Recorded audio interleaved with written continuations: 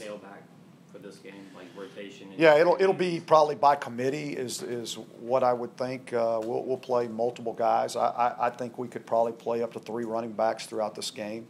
You know, as far as how many reps each one's getting, how many carries, how many touches, all those, a lot of that will depend on them and what they're doing in the game. You get the starter in that, or is that I think we're still to be determined there.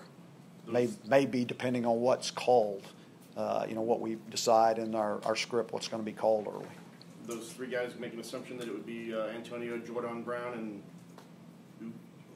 Javante.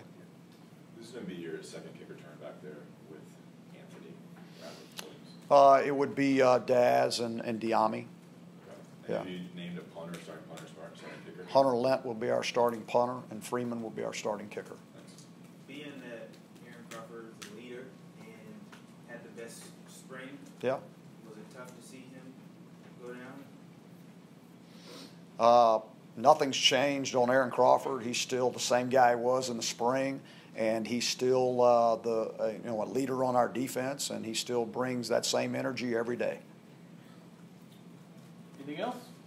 When do you want to have an official depth chart together going into this Cal game? Do you want to have that together by a particular day? Official like what? What do you mean official? So when I know who's going to be on the field? Yeah, for every position. You know, I would say probably Thursday or Friday. You know that we. And that means, and I'm also talking about, you know, our 2 deep, where who is going to be that second quarterback, you know, is it starting to make a final decision? You know, I have to do it by Saturday, right? But, you know, if I get to it by Thursday, we're good. You know, whether you'll know about it, I can't tell you. That'll probably be Saturday, probably, I would think.